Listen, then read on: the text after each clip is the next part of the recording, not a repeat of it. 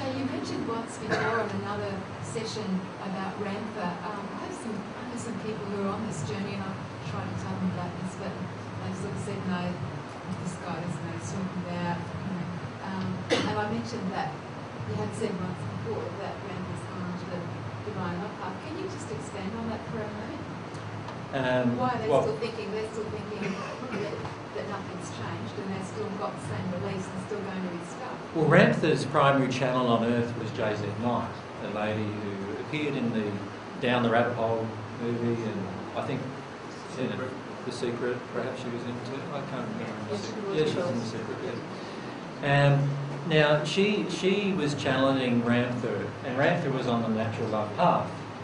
Ramtha obviously he's been in the spirit world for tens of thousands of years. I think about 45,000 years. And so he was obviously on the natural love path for a long time. And he began focusing a lot of his intention on the earth. He had a deep desire to help people on earth. So what he did was he searched for a channel that he could use. And what he did is he found a channel, J.Z. Knight, who he could use, and he overcloaked her in such a manner that you could see when he enters her and when he exits. So she started channeling all this truth that Ramtha had from the sixth sphere.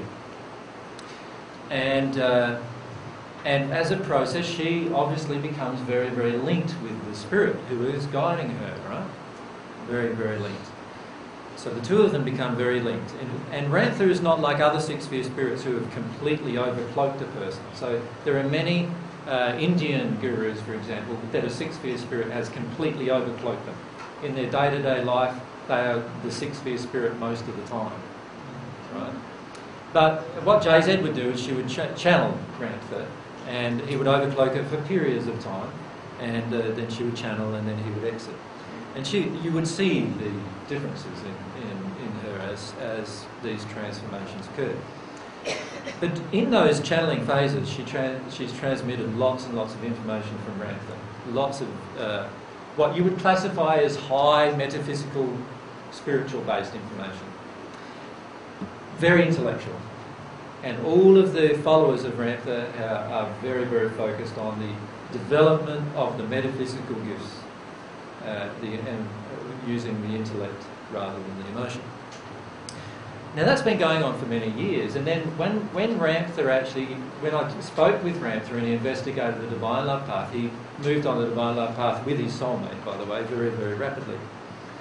Now, the problem with that is his channel, J.Z. Knight, is still on the natural love path, not receiving divine love. So can she now channel him as he is? Obviously, based on what I've been describing about the laws of rapport already, she can't. So what's happened is that Ramtha began trying to channel to her more emotional material over a period of nearly 1 year.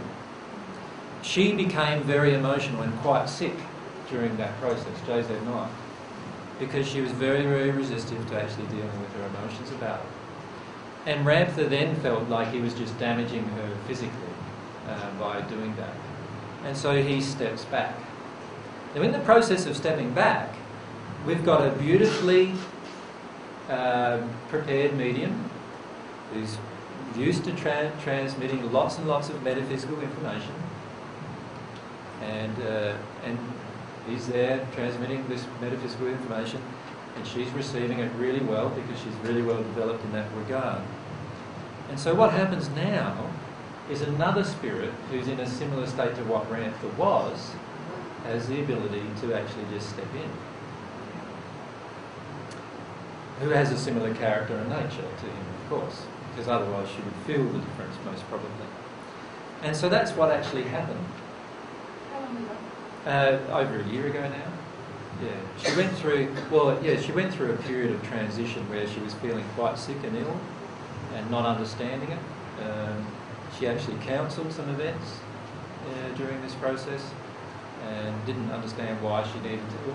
She didn't understand for the first time in this whole process she was actually getting sick, and she didn't understand that either. And the reason why was because a celestial spirit will no longer maintain your physical body for you. So celestial spirit wants to teach you how to maintain your own body rather than use their energy to maintain your body. And so that causes a huge change in the person who's channeling. Now, I'm very certain that JZ Knight understands this has happened to her and that something is up. She understands something is different. But she also has some people surrounding her who, obviously there's an enterprise now, very, very much focused on receiving messages from Ramtha. And when the problem with an enterprise is that it tends to gain its own momentum.